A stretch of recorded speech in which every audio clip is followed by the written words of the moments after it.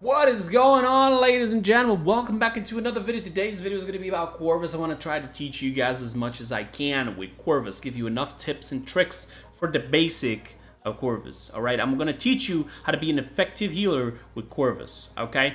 As of right now, I'm just going to go really fast through his abilities, alright? Nothing too crazy. His weapon, 50 bullets, 70 damage, does 105 on headshot, and the range that it starts losing damage is around here, alright? This is the range that it starts losing damage. You can deal 1,000 damage per second with this. It's insane. If you hit your shots, you can mow down people like nothing. As for his movement ability, or his F or shift, whatever you use, it's this dagger. His dagger, you throw the dagger, and if you see this little bar, projection bar on top of the ultimate, if you trigger it again before this bar goes down, you can teleport wherever the dagger goes. The dagger has that limit. It can be stuck in the air. Honestly, it's just when it hits the limit, that's where it goes, and then you can just trigger it again, and you teleport instantly to it. But it doesn't just do that. It also will deal damage to people that you hit and slow them down. As you see here, he's being slowed down. Not anymore. It's just for like 1 second. It's really brief. It doesn't do the arrows in the back and underneath him. That's kind of a bug. And not just that, it also, you don't have to use it. You can just throw it and just leave it. You don't have to use it. And if you don't use it, it takes 1 second away from the next cooldown from the next dagger. That's right. That's a very cool combo, because if you use it, here, you got 8 seconds as a cooldown now, right? But if you don't use it, you'll notice that it will go to 7. But there's a problem. You have to wait 3 seconds for the projection bar to go down to then be able to have that 7-second cooldown. So at the end of the day, it doesn't really, like, 1 second completely denies one of the 3 seconds of the projection bar. So you still have to end up waiting 2 more seconds if you don't use your dagger. Alright, now onto his main healing. His main healing is sort of like a hybrid from his mark and his right click. His mark is the Q, and it's that little thing that right now it's kind of bugged, I believe. I have to kill the Fernando real quick here. Alright, I had to actually I had to go back into the menu, unfortunately, because it kind of bugged out because I changed champions before. This is around the range you can go. Look at that. It's gonna disappear now. Boom, disappeared now. Alright, this is about the range you can go to apply a mark. That's insane. The mark doesn't just, you know, gives the chain heals. For those who don't know, it does chain heals, yeah. So if you have a second ally and you put a mark to this Fernando and you heal that person, Fernando's gonna get 55% of what you healed the main person. But what does he heal in, like, even from the start? Can we know? Yes, we can. It does around 350 HP up to 0.5 seconds, and then it does an 800 burst of HP, as you saw there, right in the end. So, sorry about my phone. So it's like the Fury, but reversed. Instead of you doing the burst in the beginning, you do it in the end.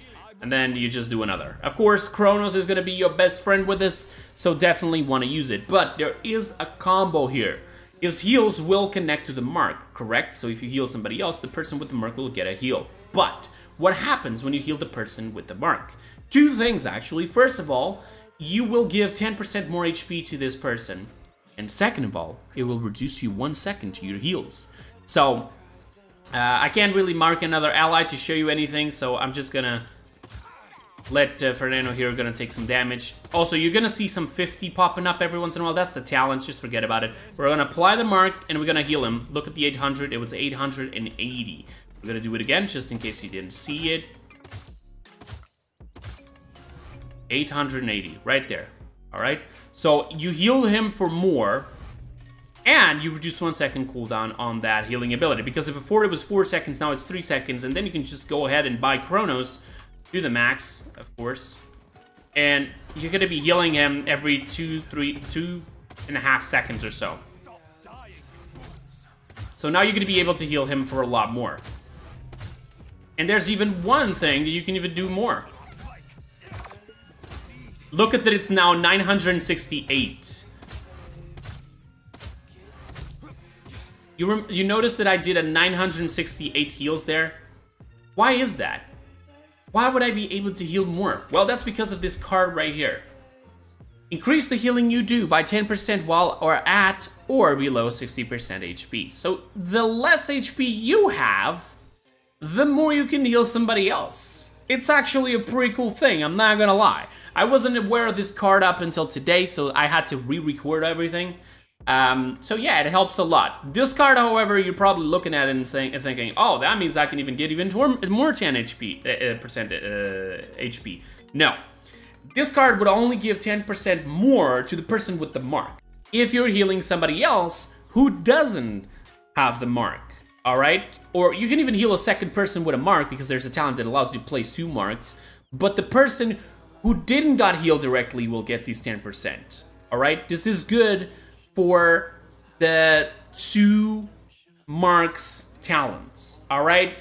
If you really want to go with Dark's gifts, I like the one that gives you the buff, you know, this one. It gives CC reduction, cooldown reduction, 15% below speed, and even heals every 1 second 50. This is really good for Dragon Fangs Koga, for example, so he can sustain himself a little bit more. If you want to go with this, there's another deck that I'll show you. But as of right now, Spreading Influence that I've been running with this, first of all, you're going to be healing yourself every time you heal. So remember to heal somebody with a mark. If you have 2 marks, you apply 2 marks, right? You apply one to a person really far away because you saw the range that it has. It's insane. The second mark, however, you're going to apply to somebody close to you and you're going to heal him. You don't want to heal somebody who doesn't have the mark to then heal the other 2 people. Only in last case scenario, all right? But as of right now, you want to heal that person. You want to heal that person that is standing right in front of you that you applied a mark to, because then you're going to reduce 1 second of your heals, and you're going to be able to spam those heals faster, so you save the person really far away. And then you just cycle through the heals, and that's pretty good, all right? With that said, now let's go over his ultimate, all right? Mark, heals, and that's pretty standard. You got another person, you mark him, you heal him, it's going to heal that person as well because they're linked. You can heal somebody who doesn't have the mark and you end up healing 2 people with 2 different marks because of this talent. Remember, you lose 15% of the 55% that they would be getting, so that's why I have this card to compensate for it, so it gets back to 50%, so that's not that bad. Now let's go over his ultimate. His ultimate is going to create a little pool of electricity or something, like a power from the abyss, right? It's going to deal percentage damage, not numbers, not specific numbers, and it's going to deal 15% of max HP straight away with the initial explosion, and then it's going to deal 6.25% every 0.5 seconds. So every 1 second you're going to be dealing 12.5%. And if you don't understand about the percentages, here, they're going to be having the same amount of the bar in the end, as you can see, around the same percentage. Good thing with this you can do is get cauterize, because you can spread the cauterize really quick, because then you got an SNG, right? And when you use your ultimate, you apply the cauterize, then you use your ultimate, and it's going to be harder for them to survive. The ultimate doesn't just do that, it also slows down people, so you're going to be able to slow down people from there. You can cancel the ult and you get 40% back. You don't have to use it. You can even use your ultimate for movement. You can go up here if you want to, for example. There's a Bomb King coming up. You just use this and you get out. Oh, by the way, about this Bomb King tip, I'll talk to you guys in the end of the video because there's somebody else I also want you guys to check out the video from. But as of right now, we're going to use the ultimate on these walking pips. And you're going to see they're slowed down now. And you can even slow them down even more with the dagger, because remember the dagger slows down people? Look at that. So easy, so perfect. The range on this is really nutty, but as of right now, to move with the ultimate, you're gonna have to look in the direction you wanna go, and you press W, alright? You wanna go up, you press W, you wanna go down, you press W. You wanna walk in a horse while in the ultimate, press the shift, let's go. And you can still use it, pretty cool. That's a thing that only happens on training grounds, by the way. It's a joke, okay? You can't use that in a real game, okay? And the range of this, as you can see, I'm gonna look down because it pulls you straight away up. You guys notice, is around this. Look at that. Look at that. Look at the range that this has. I hit the 3 victors in the back from across the map. I mean, if that's not great, I don't know what is. This is absolutely insane. Probably one of the ultimates with the biggest range in the game, I would say. I mean, I don't know what to tell you. It's insane. This is broken, actually. All right, the range is insane. It should be a little bit more limited, but hey, whatever. You can use this to many different things. You want to go over a wall, you know. You can use this. You go over a wall, and while you're in the sky, you can look at the point. There's people on the point, and then you boom. You just do this, and then you use the dagger to go to another place to reposition yourself. Or if you really want to be, you know, in style, you can use the dagger to get up there and then use the ultimate and boom. To get max height as fast as possible. This ultimate is really good. As I mentioned, you really do need to apply Cauterize though, so yeah. Now let's talk about his talents. His first talent, if you apply a mark to somebody, that person with the mark is going to get 15 CC reduction, so slows, stuns, you know, knockbacks, pretty good. 10% cooldown reduction. That's really nutty if you really want to go with a Cassie the dodge roll. You get full Chronos and the card produces the next dodge roll. When you hit somebody, you put this on that Cassie. That Cassie is going to be dodge rolling for days, alright? It's insane. You want to put that 10 cooldown reduction on a Rum so he has this movement ability faster. Do it. It's insane. It's actually insane. It's not much, but it's really good. 50% reduce speed. Do not advise you to use this if you have a Mave, for example, or a Money. I mean, you're not going to do absolutely anything to them with this. But, I mean, if you want to try to give the other benefits, it's pretty cool. And then you can also heal them every 1 second for 50. As for this, I'm going to go here, and I'm actually going to change this loadout to be able to help you guys heal a little bit more. Do not put this one, alright, because, I mean, it helps you, but you don't lose this 15% initially. It could still help, yes, but what you can do, however, to be even a little bit more nutty with this, is you can actually give lifesteal to people. You're even giving another extra benefit, but for the dark gifts, because then they're gonna have 25% lifesteal, right? And what's gonna happen is everything they heal from it, it's gonna be back to you as well. So that's perfect. You don't need to go with the card that heals you as well. Now, I mean, you can always potentially get this in here, this, and even this, and you become a full-on buffer, right? And then you put a couple of points in everywhere. You want to give them more speed? Sure, give them more speed. You want to give them a little bit more, you know, a little shield. Every time you apply a mark, you can go with that. Oh, and here's the thing. The other talent that allows you to put 2 marks now, they have no extra benefits. In fact, they lose 15% of the 55 initial. You can do that. And imagine that, for example, let's go here, I don't know, let's go into this one, actually. And we're going to just edit this one out. We're going to clear it out. You can spread shields. 250 shields for 2 seconds. You can apply a mark every 2 seconds. You got 2 marks. You can spread shields through people, and you can deal up to 20,000 shielding per match with this. It's insane, but it's not going to save people, so I advise you to be careful here with this. You want to buff them, you can do is give them with this. Up to you what you really want to do. I mean, you can give them, you can be a full-on shielding buffer. I mean, up to you guys what you want to do, honestly. Don't feel like it would be the best, but I mean, it's still pretty cool. This card is absolutely garbage because even if you put more points into it, it only increases the time, the 5%. So yeah, don't use it. All right, just don't use it, please. Don't use it. Okay, be a good person and don't use that card. All right. So yeah, you want to go with this nutty thing? Sure. Now on to his little damage talent, Stun of Visage. What does this do? As you guys remember, as I mentioned... Wait, am I using the right thing? I don't think I'm using the right thing. Am I using the right thing? Oh, it's this one, but we're going to edit it out. We're going to clear it out, and I want you guys to put 2 things in here. This and this. I'm going to main it out to 5 points. And from then on, I mean, you can either put heals for yourself... shield maybe, and maybe some extra HP. And you want to put like 1 point here, 1 point here. The reason why I'm trying to do this, actually you're going to put data here and just forget about this card at all and just put like something like this. It'll even help you out through time. The damage talent, what it does is, remember the dagger that does damage if you hit people and you just, you know, slows them down. Now, it will stun them. And if you teleport in the direction of the dagger and they're standing in the way, you're going to be able to do even more damage. So 400, stun, 600.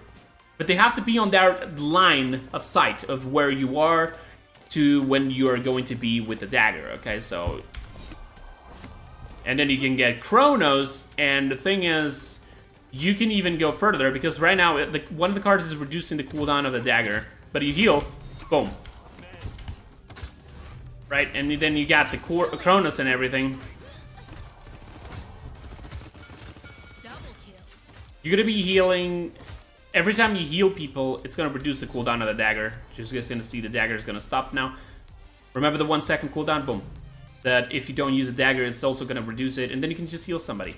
Every 5 seconds, and if you wanna see this, there's an option here that you can go down here and show cards cooldowns, right?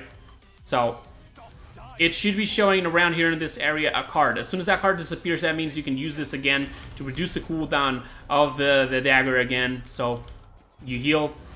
Right now, you see it didn't reduce it, but now it did. So yeah, you can have a lot more daggers a lot faster, and this is really, really good. For example, if there's a Fernando, he's holding the shield, you can just throw the dagger through the shield and he loses the shield. Makoa, same thing. Khan, same drill, he goes down, he goes through them, alright? You can go through multiple different enemies at the same time. Boom. You can even do something like this, you hit 3 people at the same time, and boom, and then you start shooting them, you get that damage going on, boom, boom, boom, boom. Look at that, it's insane. Like, if they're close range maps and they're standing together too often, I mean, perfect, right?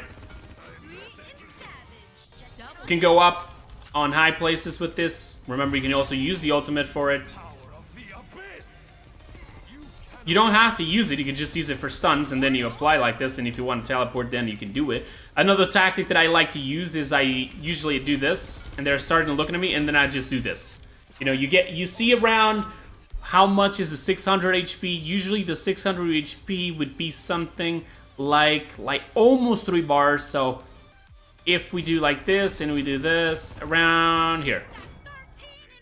There you go. So yeah. So as you see, guys, there's a lot of things that people don't know about, as for example, healing somebody with a mark will reduce 1 second of that mark. That's perfect, that's awesome. Also, if you're wondering, the marks will disappear. If the person dies, it goes to somebody else. But if you die, they disappear entirely, so you have to apply new marks the next time you spawn. So yeah, it's actually pretty good. And now, I just want to give it a small shout out to somebody, which would be Andrew Chicken. I want you guys to go check out his video as well. I'm going to be putting it up on screen as of right now. Give me just a second. And I'll also leave the link in the description. He did a more edited video than mine. I actually talked to him because he told me he was going to do that the day that I was already recording. So unfortunately, it's like we just found out each other that we were doing this at the same time. But go check him out. He's a very underrated content creator. He does a lot of things for Paladins. You can also check it out. 4.38 subs. I'm gonna sub myself, and I don't know why it wasn't subbed yet, but still. He did a how to play Corvus in Paladins Ultimate Guide. This one is even further than mine. Faster, more precise, more editing. Unfortunately, I'm in remodeling right now, so I really can't do that. Remember the Ultimate? Here it is. It gives you CC immunity and 60% damage reduction when you're in the Ultimate. Forgot to mention that. The initial blow 15%, and it goes for 6 seconds, slows down 33%. There you go. And so yeah, he has a lot of things in here. He has gameplay. He he explains how to get how to heal more effectively and everything else. But hey, it's up to you guys. It would be really cool. It would be really awesome if you guys went there and check out his guide. Watch it entirely. I'm gonna be watching it as well as soon as I can. So yeah, that's pretty much it. I hope you guys enjoyed. I hope I helped you guys with anything so you can be a little bit more effective. I can come up with some gameplay in the future and some new cards and sets and everything. But for now, that's it. Thank you so much for watching. I'll see you guys next time. And until then, have a wonderful time.